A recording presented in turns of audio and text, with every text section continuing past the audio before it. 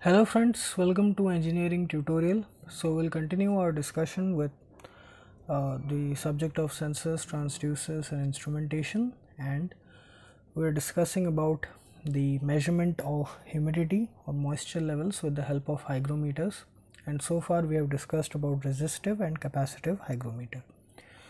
So in this video we are going to discuss about another commonly used hygrometer, which is piezoelectric hygrometer.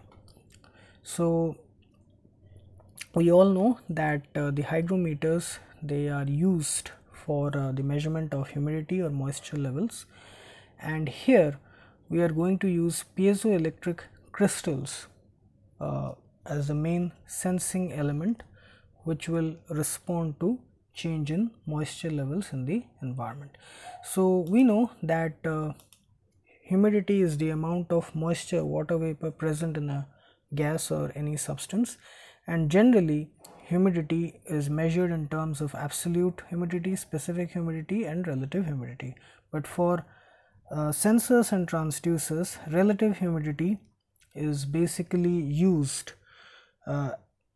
to give the output, okay, in terms of relative humidity, which is further calibrated in terms of electrical output such as voltage, current or frequency change. So before discussing piezoelectric hygrometers, let us first have a quick look at what are piezoelectric materials.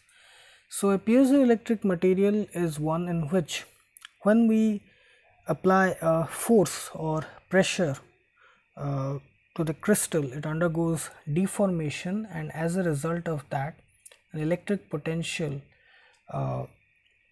is obtained across its ends. A piezoelectric potential is developed. This is called as piezoelectric effect. And also another phenomena which comes into play here is that if alternating potential voltage is applied across the two ends of the piezoelectric crystal, the material will undergo deformation and will vibrate, oscillate with a certain frequency. Now it is this property which is used for the purpose of piezoelectric hygrometers, the inverse piezoelectric effect. So let us see how this property is utilized. So in piezoelectric hygrometers, the basic setup consists of a piezoelectric crystal. Now mainly quartz crystal is used. So piezoelectric materials, there are of different types: natural crystals and synthetic crystals. Natural ones are quartz, tourmaline, and mainly for design of piezoelectric hygrometers, quartz is used. Okay, so quartz is used. So in synthetic we have Rochelle salt, lithium sulfate, dipotassium tartrate. There are many other, but mainly you will find quartz as the main piezoelectric material used for hygrometers. So we'll have the piezoelectric crystal, then we'll have some hygroscopic material coated over the crystal. Hygroscopic materials are those which allow the moisture to pass through them, okay, and then we will have the measuring electrodes which are connected to the crystal. So the basic setup, it looks something like this: the piezoelectric crystal, the hygroscopic coating to allow the passing of the moisture to reach the piezoelectric crystal surface, and then the electrodes connected to lead wires so that it can be connected to further signal conditioning circuitry to give us an electrical output. So how this whole setup works: so when this sensor is exposed to a moist environment, the moisture, it passes through the hygroscopic coating to the piezoelectric crystal. Now when the moisture, it passes and reaches the piezoelectric crystal, what happens is that the mass of this crystal, it starts to increase. Okay, now because of this increase in the mass of the piezoelectric crystal, the vibration frequency, okay, that will vary, that will change. Okay, now when we connect a AC potential AC voltage across the two electrodes and we supply a voltage, the crystal will vibrate with a certain frequency, which is given by this.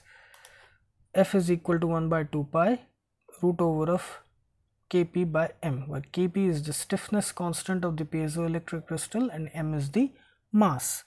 Now when moisture accumulates over the piezoelectric crystal after passing through the hygroscopic coating, the mass of the piezoelectric crystal will certainly increase. When moisture accumulates over the piezoelectric crystal, the mass of the crystal will increase. So when mass of the crystal increases, this will affect the frequency of oscillation of the piezoelectric crystal.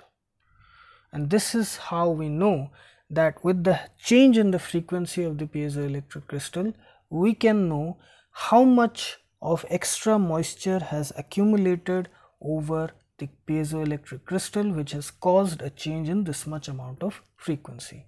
Okay, and that again depends on the relative humidity, and the sensor is calibrated with a particular, we can connect it with the help of crystal oscillator circuits to get us an output which is calibrated directly in terms of the relative humidity.